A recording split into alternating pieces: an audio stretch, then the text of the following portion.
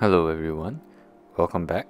Since I did a video regarding the Trooper Derby, I just thought I'd do one for the rubber boots as well. As mentioned before, I fell in love with the shape ever since I saw it on the Spring-Summer 22 Clones runway. It's very controversial, but a very fun piece. Yes, it's kind of a meme shoe at this point. I've owned this for quite some time, however I still have no chance to wear them yet. Anyway, let's check it out.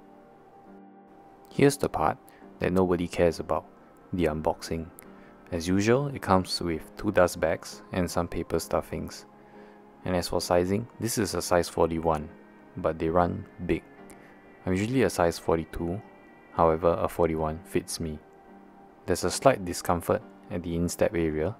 I measured from toe to heel, it's approximately 28 centimeters.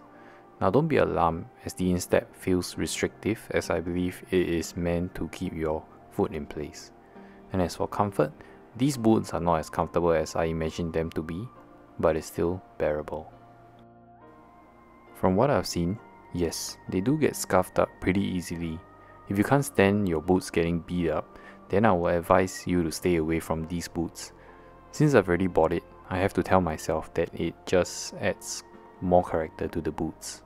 I wouldn't so much as call it revolutionary, but definitely a fresh and absurd idea, which I love.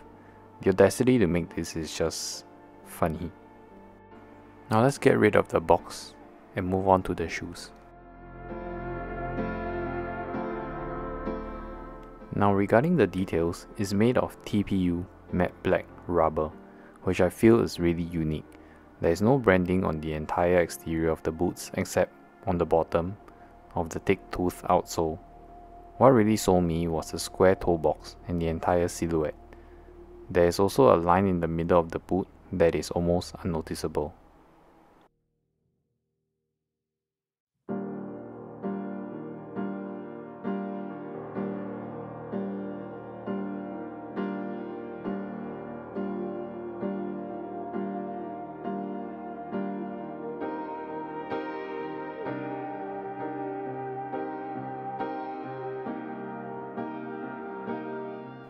Now that I've covered everything about the boots, let's see some fits.